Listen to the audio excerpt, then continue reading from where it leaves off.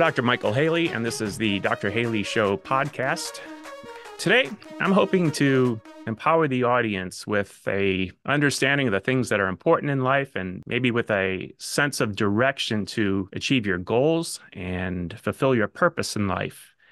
And to help do that, today's guest, Dr. Ron Stotts, he's a 3 times best-selling author. He's a doctor of chiropractic. He has a PhD in psychology. He's studied psychology and neurology and figured out how to apply these things to leadership. And he helps executives and entrepreneurs to find higher levels of conscious leadership. Dr. Stotts, thank you so much for joining us today. Well, thanks for having me. I appreciate it. Now, good morning to you. I know we're in completely different time zones. I'm suspecting maybe you just had a chance to wake up and jump on with us. I'm doing my best, yes. That's awesome. Yeah, we're three hours different, and it's still early over here, so I know it's early for you. There you go. I love the fact that you're a doctor of chiropractic, and I'm not practicing much myself anymore. I'm a doctor of chiropractic, but I have, I'll say, a new mission in life. Right. And with the work that I'm doing, I'm helping people in new ways, doing something that most people don't have access to. And as a chiropractor, people would pass 100 chiropractors on their way to me. I suspect it's the same for you now that there's kind of a greater fulfillment and enjoyment in the things that you're doing. Am I correct? Well, the truth is I had a PhD in psychology well before the chiropractic license. And I really went back to get that, to find out more about the body and the nervous system, because I was using breath and movement and different, more physically oriented aspects of the work. And so I went back as an education. I met my wife in some of the earlier classes, and that's probably why I stayed through the entire program. But that's funny. It really became a useful tool for me to have. I only practiced, straight chiropractic for a couple of years. It gives me a better understanding of the body, the nervous system, that type of thing. I knew a lot about the neurological nervous system, but I wanted to understand how it related into the whole physiological system. So, yeah.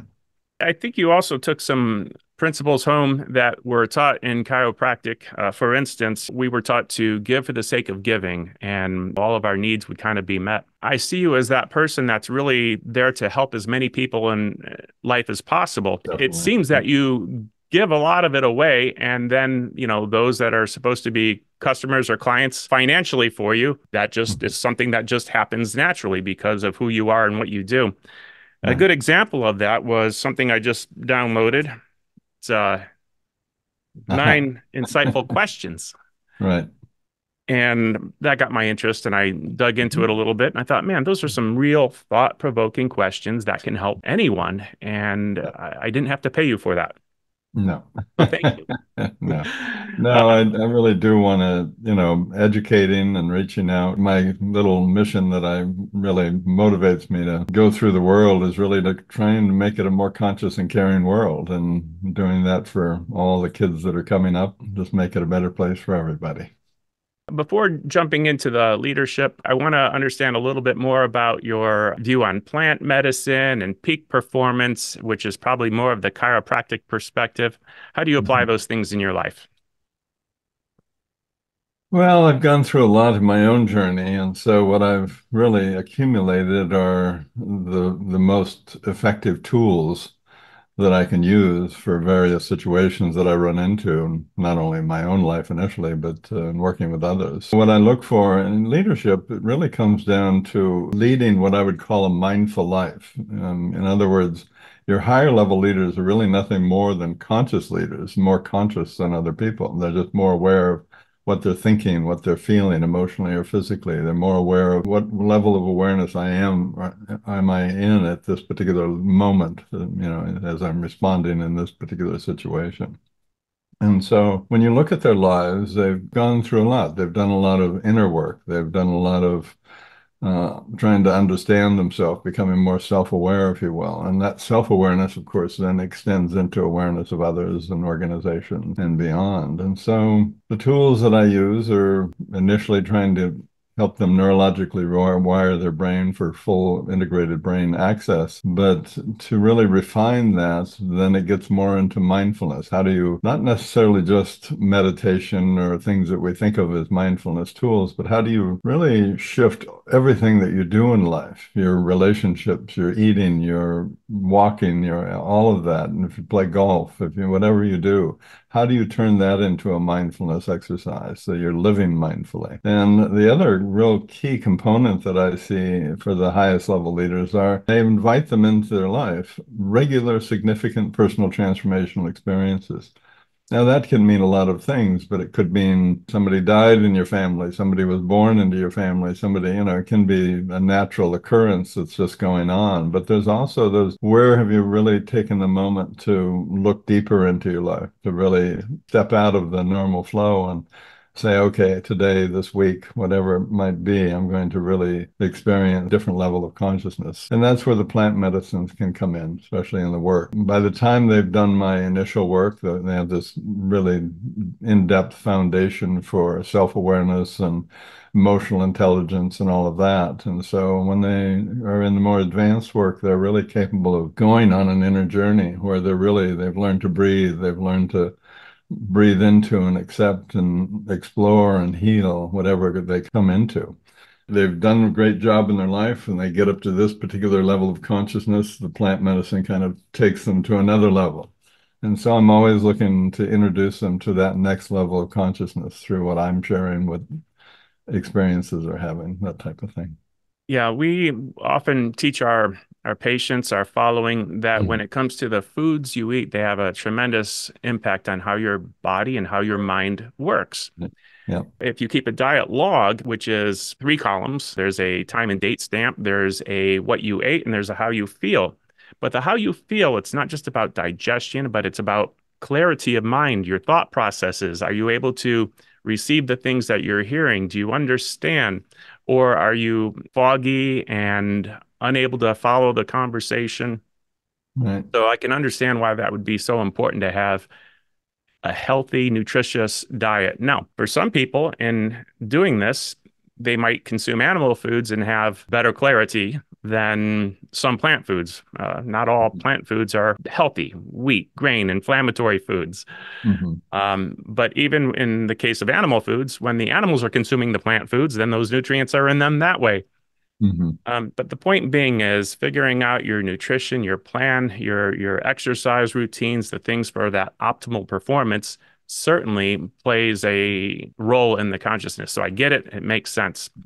Very much so. I was very much, I was a serious meditator from very early on and probably had 30,000 hours of meditation. And by my time I was hitting late 30s and 40s, I quit eating poultry or meat I think I was about 21 when I let go of that because I could actually feel the different energy shifts that would take place in my being, through or as a result of the food. And so I just started eating much more consciously, just being recognizing, well, what am I putting in my mouth? And why sit for meditation for hours to be in a particular level of consciousness if you're going to have an anchor that's due to food or some element in your life that's holding you back. So yeah, I'm definitely a big supporter of that. When we talk about consciousness and then conscious leadership, how do you bring those together? What is conscious leadership? Well, conscious leadership really, I had worked with conscious leaders. I mean, I'd worked with owners of NFL teams, or they might have owned a hotel chain, a national hotel chain or something. So I certainly worked with high level leaders in my practice, but it wasn't a focused on just that particular type of person. But about 10 plus years ago, my publisher really recommended that I consider that. And she really was sharing with me that unique talent, I have quite a few abilities, but my unique talent is really taking people into that highest level of consciousness, that highest level of leadership. And, when you read all the leadership books, they have it delineated into different levels of leadership, but and they all acknowledge that while they know how to move them up from management into more advanced leadership, they literally don't know how to take them into that highest level of leadership.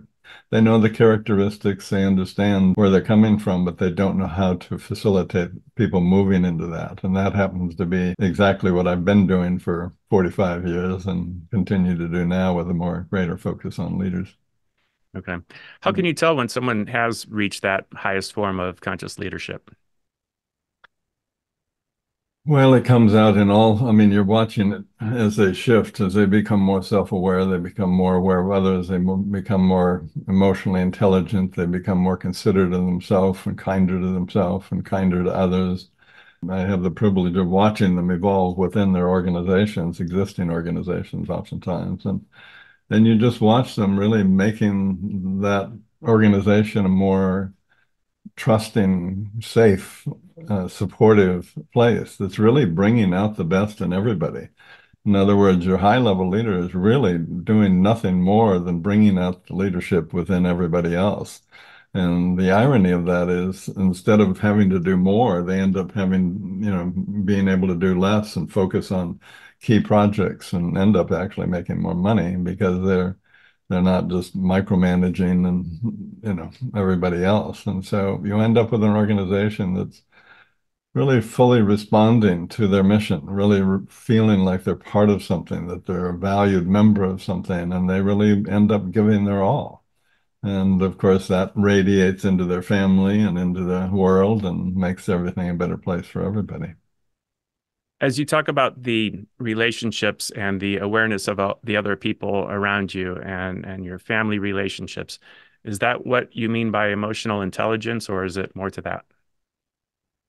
Well, emotional intelligence, I mean, my initial work is really helping them explore where they come from. And what that always runs into is their childhood, and that runs into their parents, and that runs into their program for getting love and looking outside of themselves for everything rather than within, where most of the answers they need really are. And so emotional intelligence, I mean, it really is a matter of becoming more emotionally aware. I mean, most people kind of have certain emotions that they kind of shove down into their gut and hide in their cave. One of my mentors was Joseph Campbell, and he talks about that cave within. Well, any emotions that we felt as a child weren't acceptable in our family or in our community, we shoved them away or diminished them in whatever way we could. So you end up with a lot of emotional backlog of anger and hurt and fear and shame and those types of things that as a child we didn't know how to process. So we quit breathing and shoved them out there. We didn't feel like they were acceptable to others. And of course, then by the time we're an adult, we've got a good storage bin of emotional backlog that really consumes most of our subconscious thought. We've lost control of our life because our definition of control is really not breathing and making sure we've contained all that emotional backlog rather than breathing and being fully in our power and opening up our heart and mind. So, do we need to go to a psychiatrist to, heal the past traumas, or how do you deal with that? Well, I do find that all of our issues are created in relationship to other people. And so they need to be healed in relationship to other people. And I am that first other person that they can really do that with. Can it be done in relationship as a couple? Yeah. I used to do couples therapy for years back a long time ago. And once you help each of them really deal with their emotional backlog, get clear enough, then they really, as a couple, begin to live a more conscious life and support each other in ongoingly healing. And so it's kind of a combination. I don't think, well, I know for a fact that we can't do it on our own because they're just the blind spots. I was talking to a person the other day and asked me, can't we just do it on our own? I said, well, take a breath, take another breath. Okay, now take several breaths. And then I started having her complete certain sentences like, if I love myself unconditionally, I'm afraid other people will. Well, what? And she started exploring, well, they'll think I'm arrogant or they'll think I'm, you know, this or that or the other thing. And she got to the same place everybody gets to. I'm afraid other people won't like me. If I'm just a little child and I'm all alone and nobody loves me, I'm going to die. So people are running around with that core belief system in there. If I'm in my power, if I love myself unconditionally, I'll die.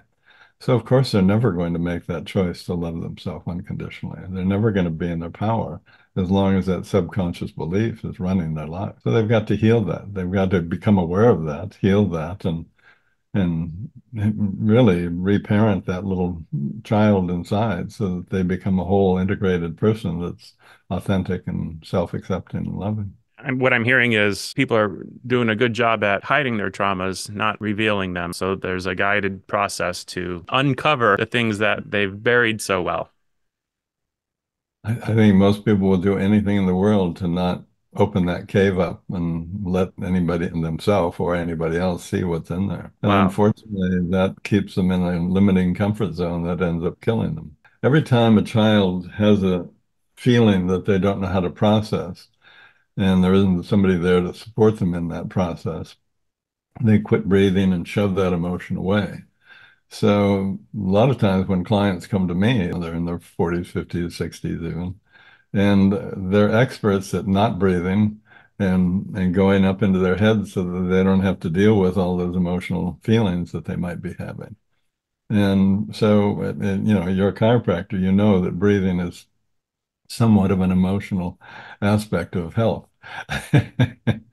And when somebody's not breathing, they're triggering their nervous system, their fight or flight system all the time, and that really shuts off the chemical gates into their higher level of thinking, and it puts them, their digestive system's going to be off, their heart's going to be stressed, the whole body is really under stress because it's going on and on and on. And so you have to really heal that to be healthy.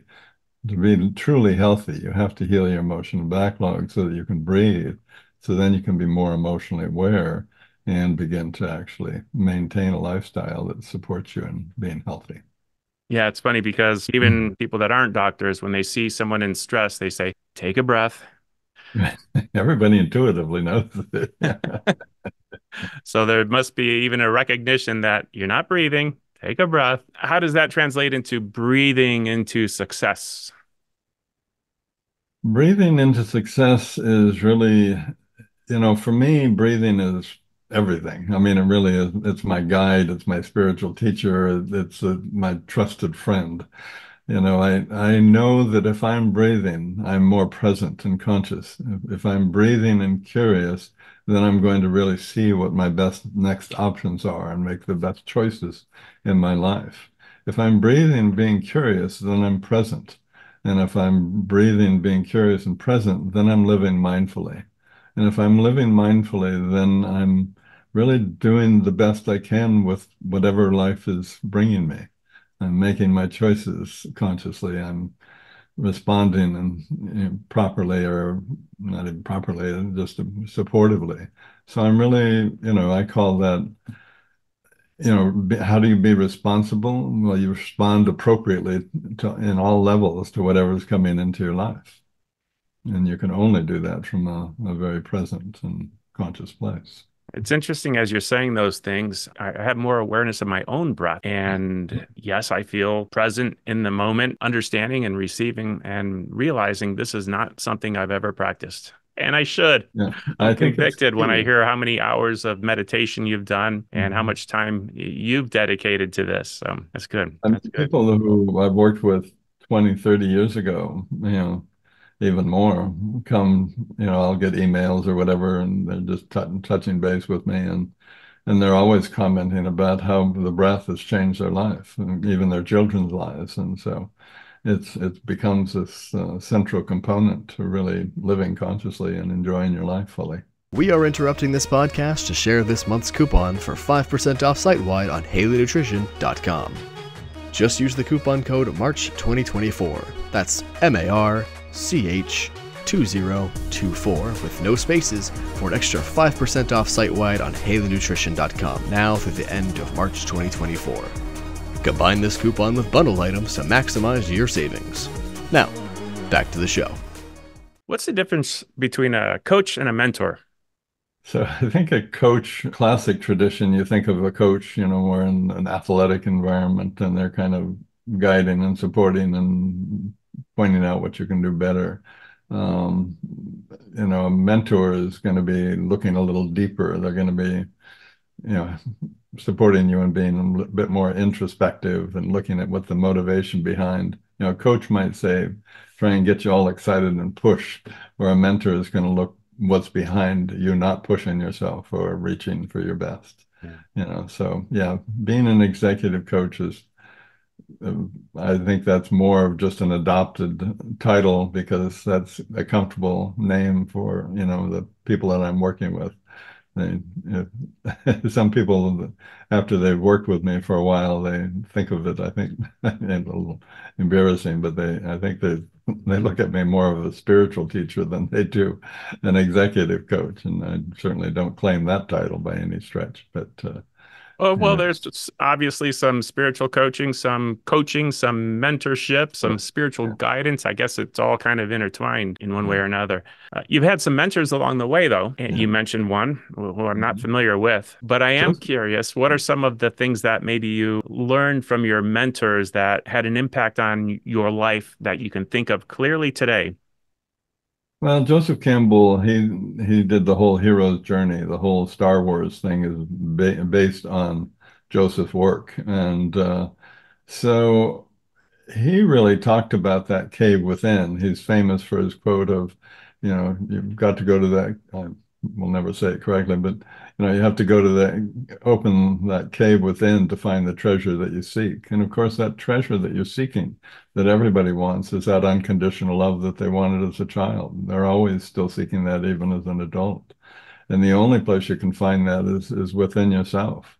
And, it's through healing that emotional past. It's through self-accepting all the different parts of yourself so you become whole. So Joseph certainly affected that because that's really the core of everything that I do. Validated that truth many, many times. Yeah. Buckminster Fuller, he's a fellow who created the geodesic dome, and he was quite a thought leader back in the 70s and 80s, I think it was. And I remember being on stage with him and just helping him with, large audience in front of us. I was 27, he was 87, so I was much more aware of, the audience than he was, in terms of concerns. And he was talking, and all of a sudden he stopped and he kind of looked up. And he just sort of held that posture for an extended period of time, for this 27-year-old kid next to him. He's going like, hello, why aren't there's 200 people out there waiting for you to say something? Let's go. And that evening, we were having some hot chocolate in front of the fire, and I was bold enough to go, Bucky, what was going on there? He goes, oh, I was just accessing information. And I was like, what? 27, I'm not, But he was very interested in my meditation at the time, which I was fully into. And he said, so you're really good at stopping thought. When you get to that place where you can stop thought, you can also extend out and request information.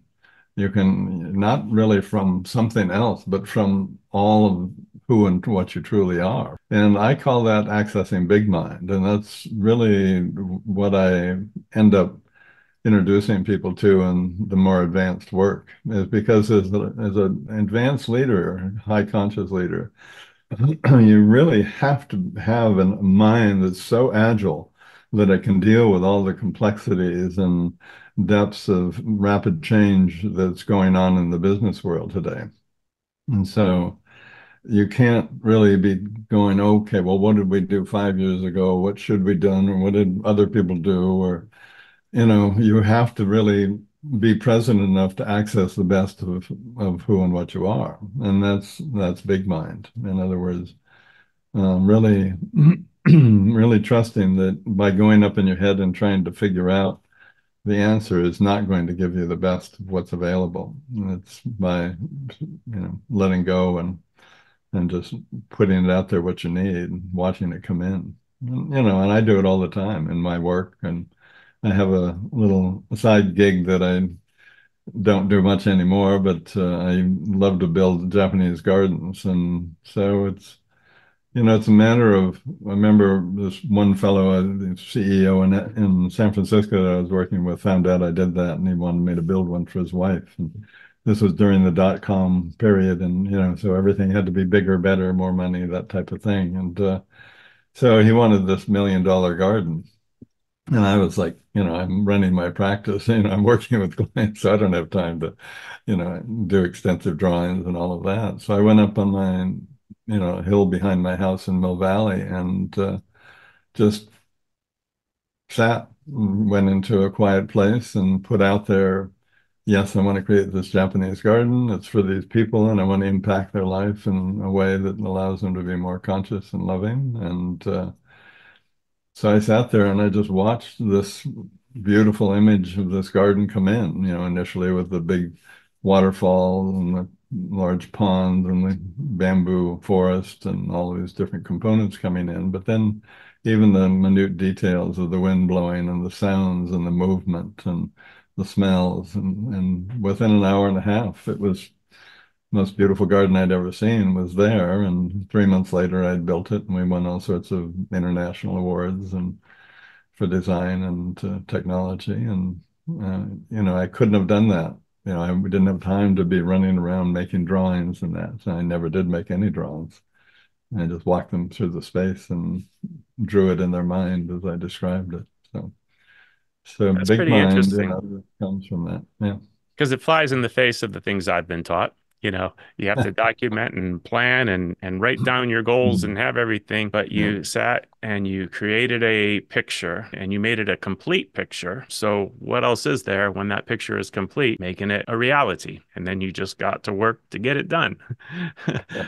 Skipping all the drawings. That's All interesting. of it.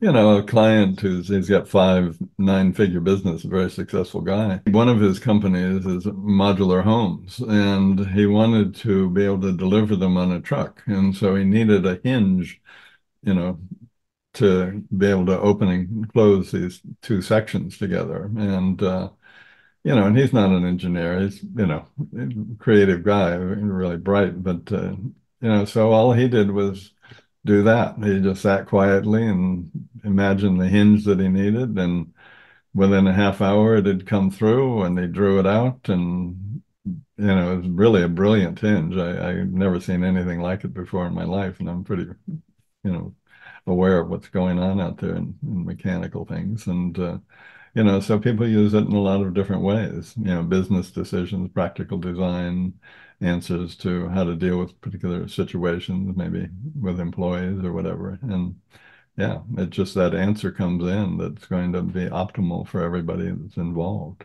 And I that's because, suspect you could really apply it to anything from how I want my relationship with my wife and my children to be, and what I want to see my business evolve into. I mean, it's endless. Taking the I moment use to it. get quiet, create that image. I can't imagine doing it any other way. You're just limiting yourself if you're trying and efforting. If you're doing a math problem, that's one thing. But, even if you don't, if say you're doing a math problem and you don't know the answer, you can still big mind an answer, and there's a good chance that it'll be right. And people love to play with that one. Yeah. The other thing that I thought was really neat was the example you had given where the speaker had paused and maybe it was awkward. And I'm accessing what could be the most important thing to benefit the audience. Right. There'd be nothing wrong with that. It would be worth the wait. And that pause can even create more impact with what you're going to, they'll be more present and listening more carefully when you do speak. It's interesting. I like it because we think that we have to just keep on moving along and entertain everybody. So I like that. Yeah. I know I've done that in seeing patients. You just don't have the answer yet, but give me a moment here. And then, I have a question for you. And you start leading down a path and it's like, Yeah, okay, exactly. So now we're getting it. somewhere. Yeah. I do it. My clients, I see most of them in person, but I also do the Zoom chats with them. And I think most of the time, all I'm really doing is giving them a bigger perspective or a higher, more conscious perspective on whatever they're challenged by. And that comes big mind. I don't think about it.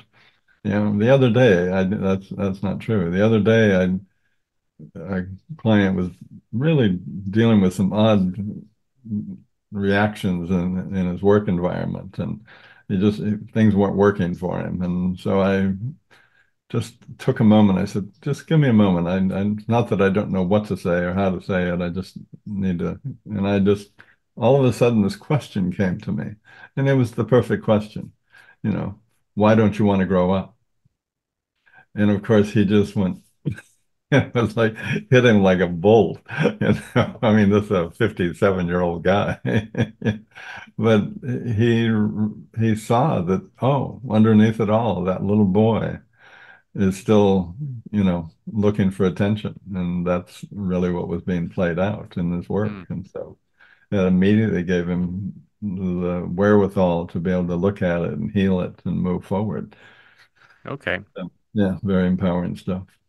And I thought you were going a different direction with it because when I have a problem or a challenge, I always like to say, what can I learn from this? Mhm. And how can I do it better or prevent that in the future? So Yeah, I thought you that's were going right. more in that direction. Why don't you want to grow up? Why don't you want to learn it from this? But you were going back to him covering something up.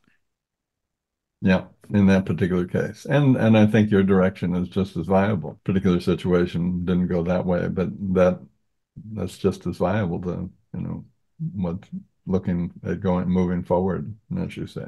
What's your favorite story or testimonial from someone that you've been able to, take them to the next level of higher consciousness and it was life transforming for them? I'm sure is every time for everyone. But what's one of your favorite stories?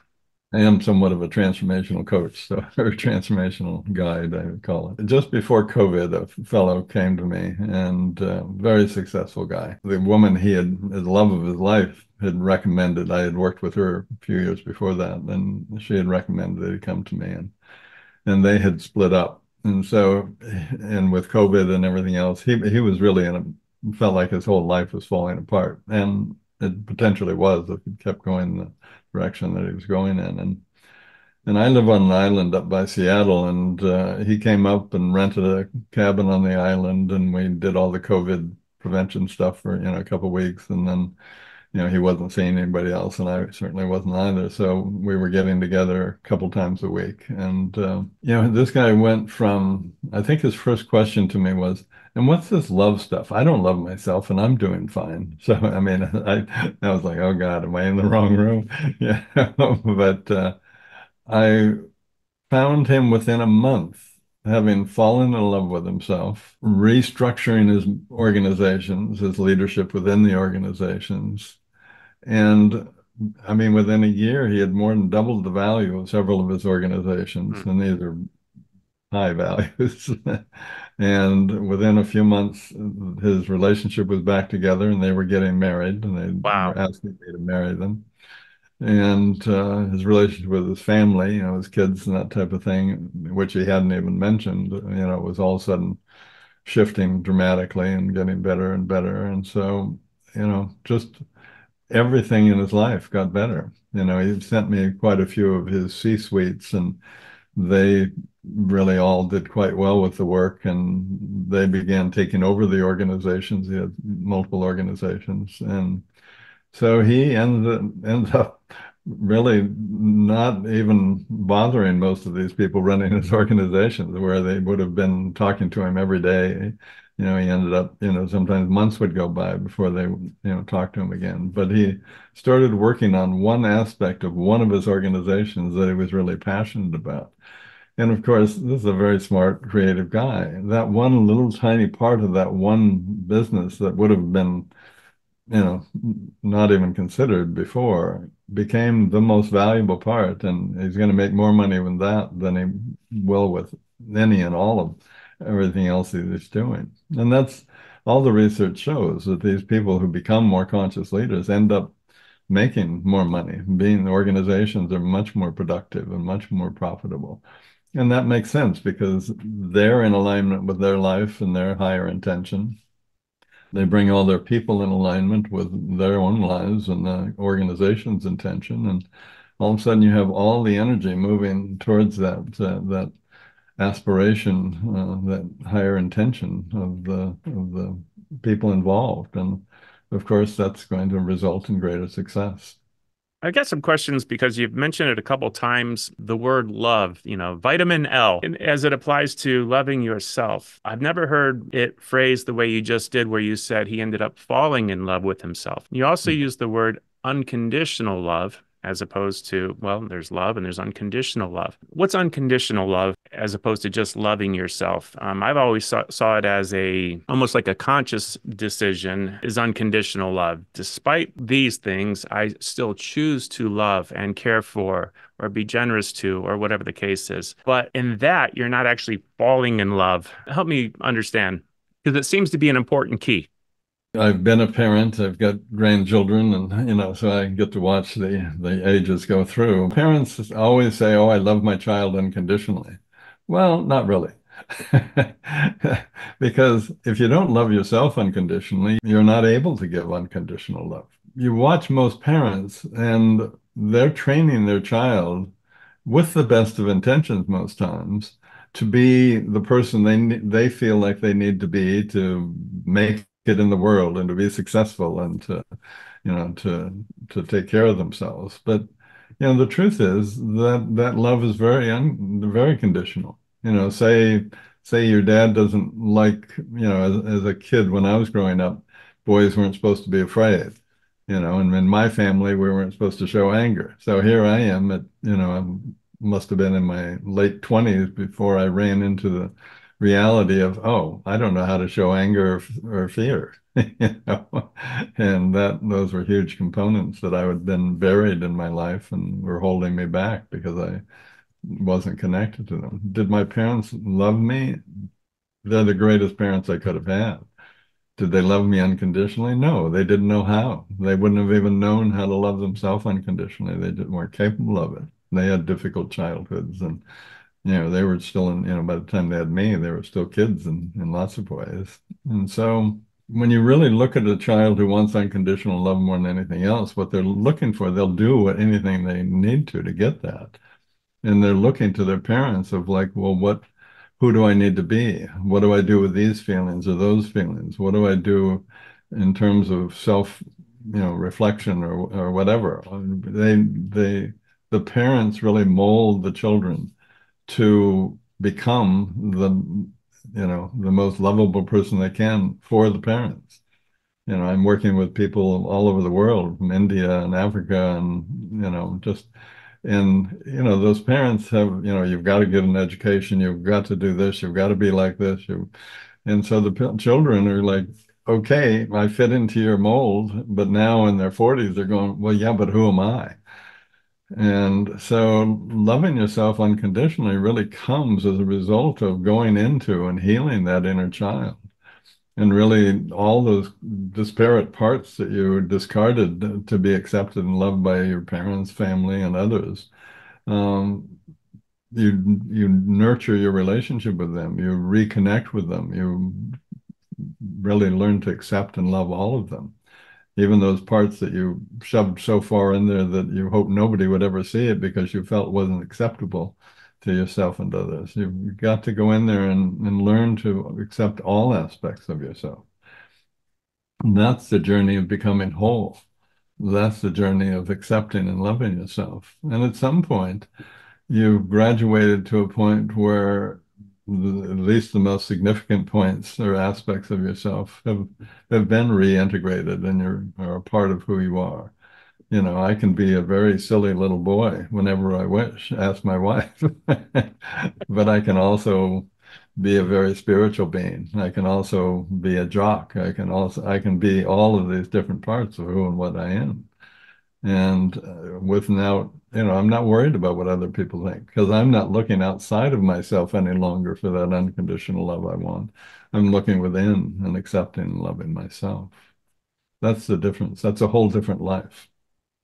Yeah, and that final summary of that really makes a lot of sense to me, brings a lot of clarity. Yeah, thank you. Thank you. What's your day look like today? What are you going to do to love yourself?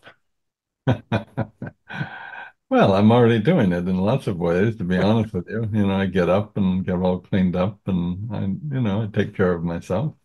going to have I haven't had breakfast yet, and so I'm going to have a nice breakfast that I really enjoy. And I'm going to have a conversation with my wife about something we always do in the morning and what's her day like? What am I doing?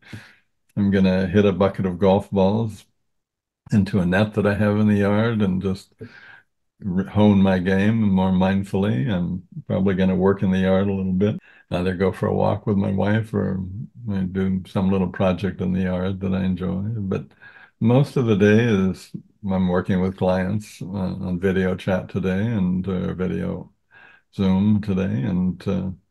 And that to me, at this point, certainly a lot of people say, aren't you retired yet? And it's like, I don't have any plans to retire. I absolutely love what I do. And, so it's a privilege.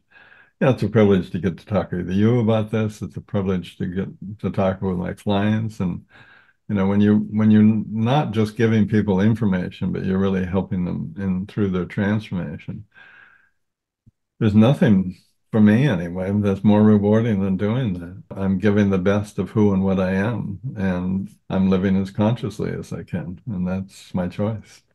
It was neat as you answered that question on all points. There was a joy and a smile as you said those things that you're going to do that you enjoy doing.